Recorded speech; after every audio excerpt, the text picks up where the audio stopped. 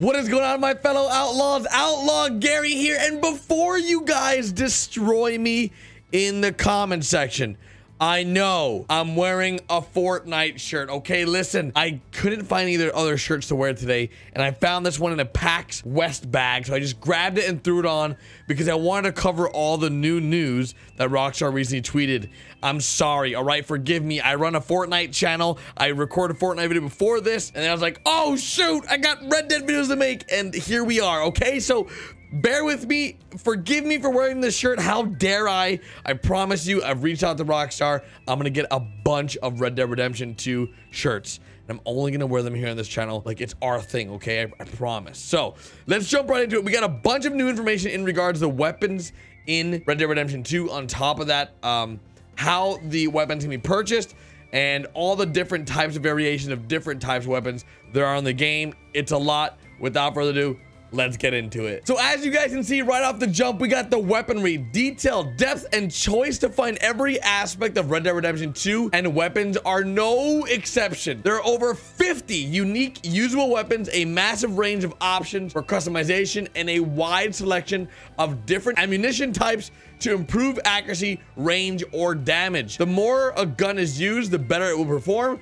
but it will also start to degrade over time if not looked after. So a trusty sidearm needs to be kept oiled and clean. Now, if you guys do not own a gun in real life, this is exactly how a gun works in real life as well. If a gun is not properly maintained over time, it will deteriorate and it won't be as good as it once was when it came out of the box and was used. So there's a grace period in a weapon's lifespan where once it's out of the box from the factory to when it's being used, if after it's being used it is well maintained, oiled, greased, or oiled and cleaned, it will live a longer life and be more accurate than if you just shoot it and never clean it. I've had friends in real life that have owned guns, that have gone to the range and have shot hundreds of bullets and then just let their gun sit there and not clean it and not care about it. Doing that kills your gun. Sounds weird.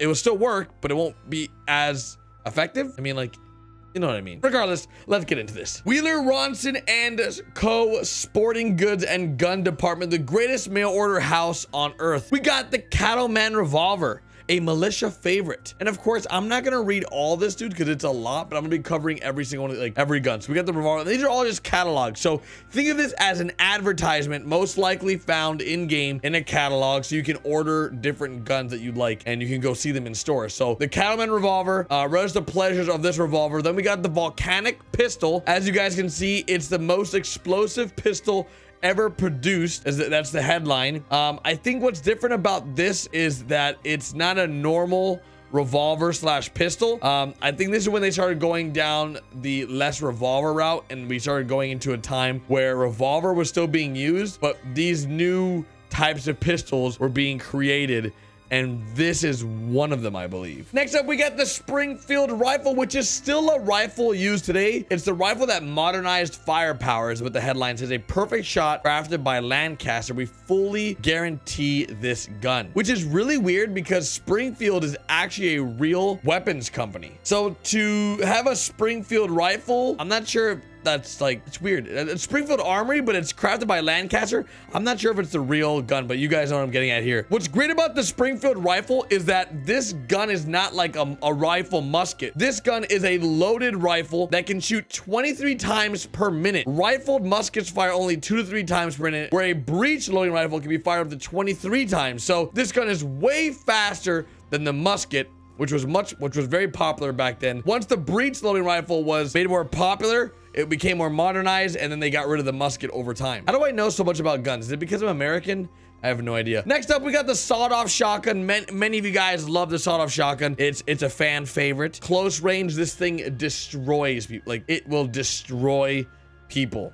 Like, I don't even know why the ad is a young man's first gun. Like, this is a scary gun to have for a kid. It has terrible range, but the power, and it even says right here, where it may lack range, it does not lack power. It's crazy because that's so true. This thing is so powerful because it is so short. The power it outputs is huge, but the range is very limited because the pellets won't travel that far. Dude, I am like reading this stuff and I'm just like, how do I know so much stuff about guns? It's really sad. Next up, we got the Litchfield Repeater, the rifle that brought peace to the plains, a majestic lever action breech loading rifle. How this rifle works, pretty much you shoot then you pull the lever forward, you bring it back, and you shoot. And every time you do that, it brings in a new bullet, and you just keep doing that. And it's pretty cool. I don't know how fast this thing shoots. It's a 44 caliber center fire metallic cartridge, and there's no more accurate and reliable repeating rifle available from any outfitter at this price. So I'm assuming this is a really competitive price gun in game, and this is a powerful, good rifle, which is good to hear. Later on in this video, I have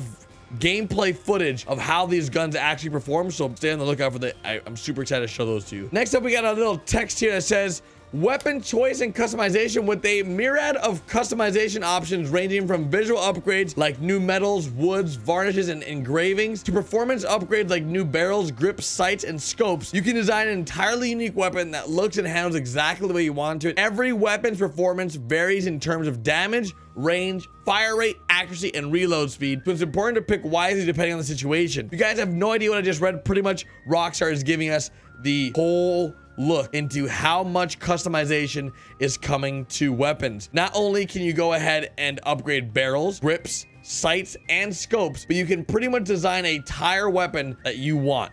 So like if you use, let's say, the repeater, and you're just like, man, I really wish it had a scope, or I really wish this thing had a better barrel, or it shot further.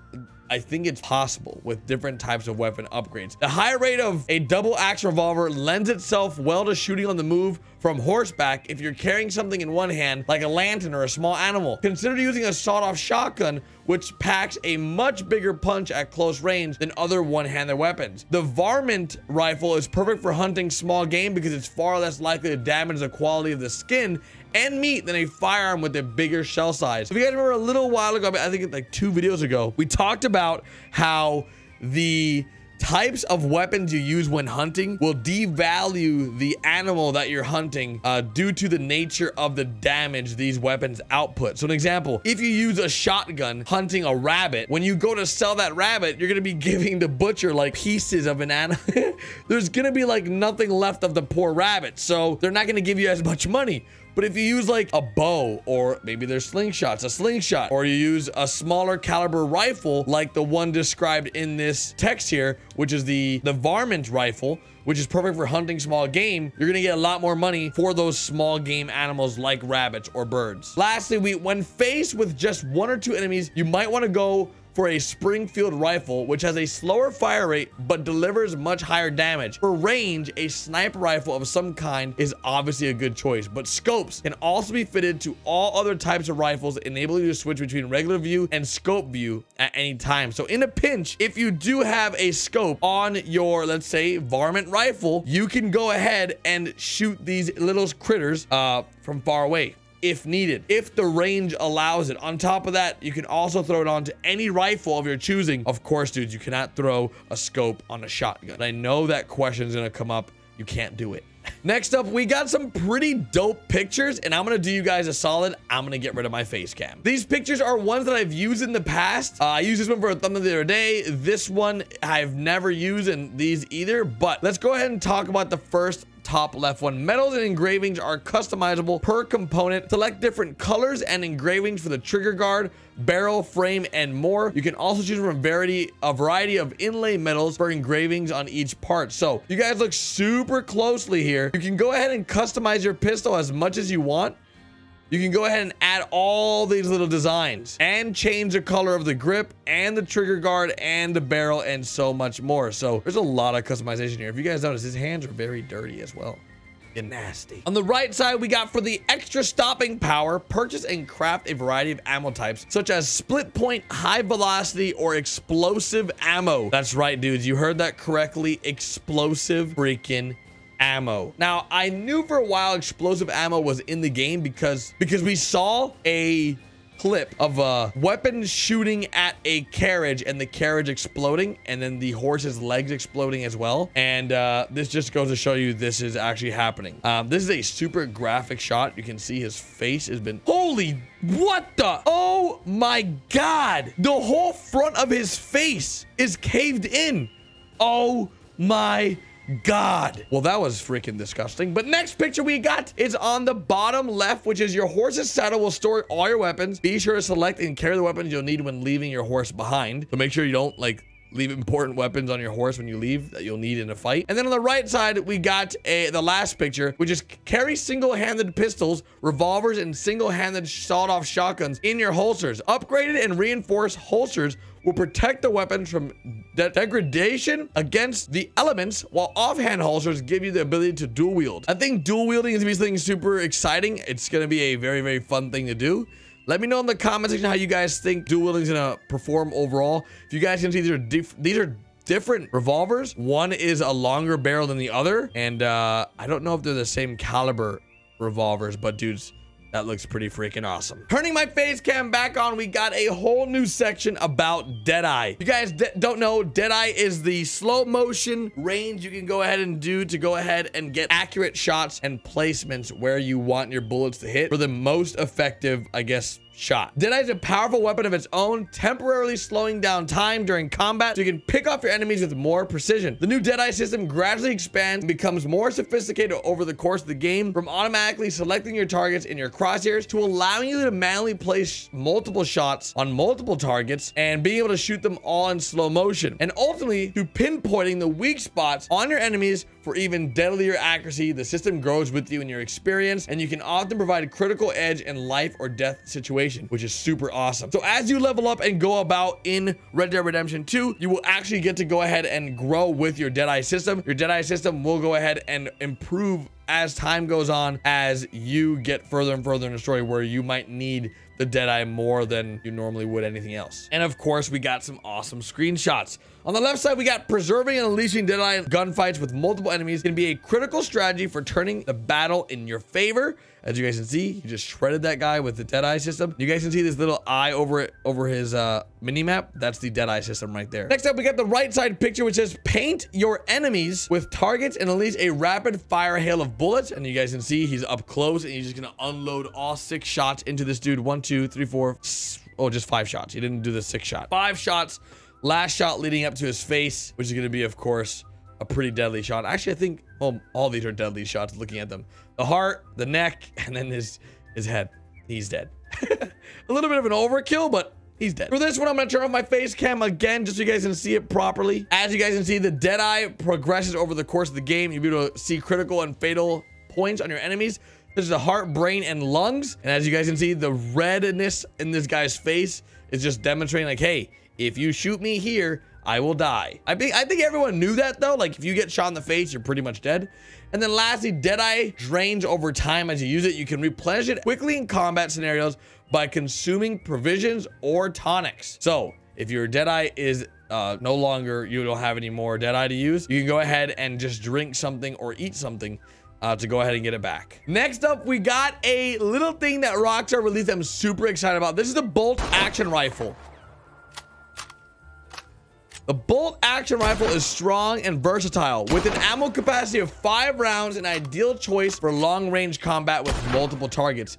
The bolt action rifle is your sniper rifle in Red Dead Redemption 2. In theory though, all rifles can be sniper rifles because they can all have scopes, but the bolt action will most likely be your best choice for multiple targets and long range. Next up, we got the carbine repeater. It's a reliable repeating rifle with a solid firing rate and a quick reload speed thanks to the tube loaded magazine in the weapon stock. This is what it sounds like. Ooh! Ooh! They're dead. That sounds clean, dudes. That sounds clean. That sounds clean. What's crazy, if you guys didn't notice in those shots, when the shot goes off, because he's in a valley and there's mountains around him, there's an echo. Let's listen again. It's the first shot. You can hear it. Heard it again. And right here, watch it. And then again, right here. You can barely hear it. It's so faint, but there is an echo. Next up, we got the Cattleman revolver. We talked about all these up top earlier in the video. The Cattleman revolver has an ammo capacity of 6 rounds. It is a great all-around revolver with a good balance of damage, accuracy, and fire rate. This is what it sounds like when it's reloaded. Sadly, there's no gameplay of the revolver being shot. The next one we have is the pump action shotgun. Now, this shotgun is not a shotgun we discussed here in this video because it wasn't above. but we do have gameplay of the pump action shotgun. It's a powerful weapon should you find yourself confronted by a wild beast or an enemy in close combat. The shotgun will be a great choice when you're close up with someone or they're a little bit further, let's say like a room's distance away. A pump shotgun is going to do the trick, dudes. This thing is going to put somebody down for sure. Ooh. That sounds ooh. Ooh. My God. So dudes, let me know in the comment section, what do you guys think about the brand new Red Dead Redemption 2 information we have in regards to weapons and all the customization coming with it? If you guys enjoyed the video, make sure you guys drop a like. I'll have another video discussing what I'm excited about in Red Dead Redemption 2, comparing things in GTA 5 and what we can do there to what we can do here. And hopefully you guys look forward to it. If you guys are new around here, hit that subscribe button, turn on the notifications. I'll see you guys tomorrow with a brand new video. Bye.